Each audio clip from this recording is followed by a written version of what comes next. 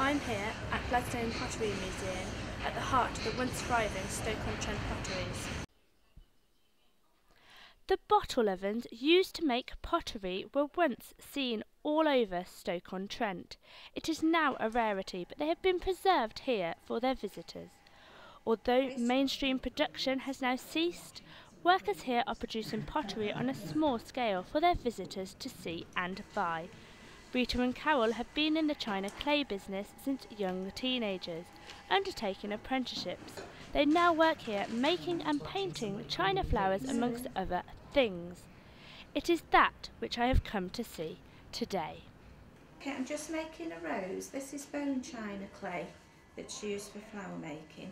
Placing the middle petals around the centre so that forms the rosebud, and it will dry, and after about 3 or 4 days be fired in the kiln. The fire is pure white.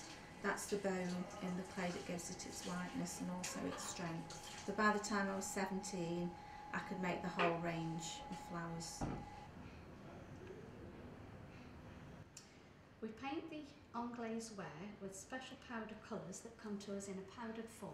So you block it in with a bit of yellow first and then shade over the top. Shading is just rubbing a little bit of colour brush into the colour so that you just get a little bit of colour on one side of the brush. When we've decorated all this ware, we also fire it ourselves as well in a box kiln. Fire it at a temperature of 800 centigrade. Design all our own work here, so if I like the colours I'll carry on, and if I don't I'll try different colours, different designs.